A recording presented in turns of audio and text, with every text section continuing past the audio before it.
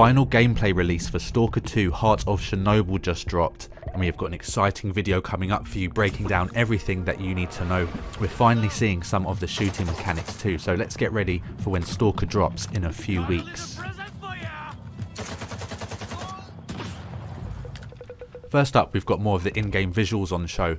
Now, S.T.A.L.K.E.R 2 is powered by Unreal Engine 5, and this allows the game to show off its gritty realism that it is themed around. From the dynamic lighting that sets the mood to the detailed environments, the zone feels more alive than ever. One of the biggest changes in S.T.A.L.K.E.R 2 is the improved AI. Enemies are smarter, mutants are unpredictable. You'll need to rethink your strategies, whether you're sneaking past bandit patrols or trying to outwit packs of mutated dogs. The feedback is that the game is very tense and difficult, which I'm sure will appeal to quite a few gamers.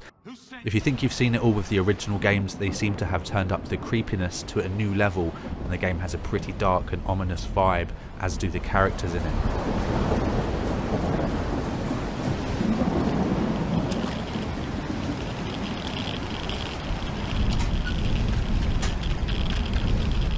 The shooting seems crunchy but maybe a little bit clunky, which is what I feared and is an issue with pretty much all RPG FPS games. I will have to get my hands on it myself to let you know, but so far I'm not overly impressed by how the shooting is looking in these clips. Just looks a little bit stiff, just doesn't have the fluidity that we're used to in some more action-packed shooters. But let's give it the benefit of the doubt for now. Let's get our hands on it and we'll let you know what we think of the shooting mechanics. But one thing that the video does show is that the customization is key in the new S.T.A.L.K.E.R universe.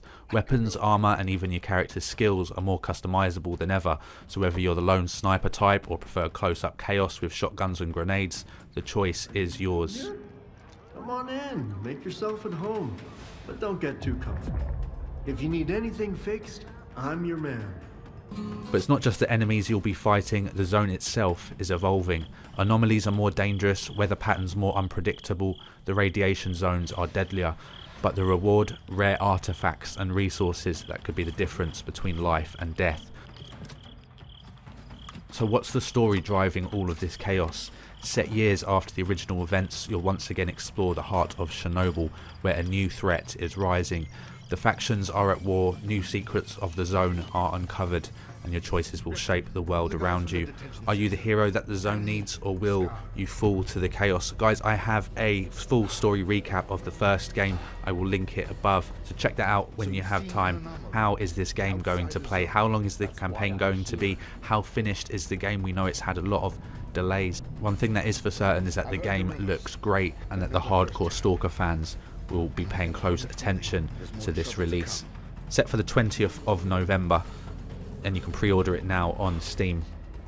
I will be covering S.T.A.L.K.E.R 2 on its release, so do hit that subscribe button. Hope to see you in the next video, and I will catch you next time. But there's another.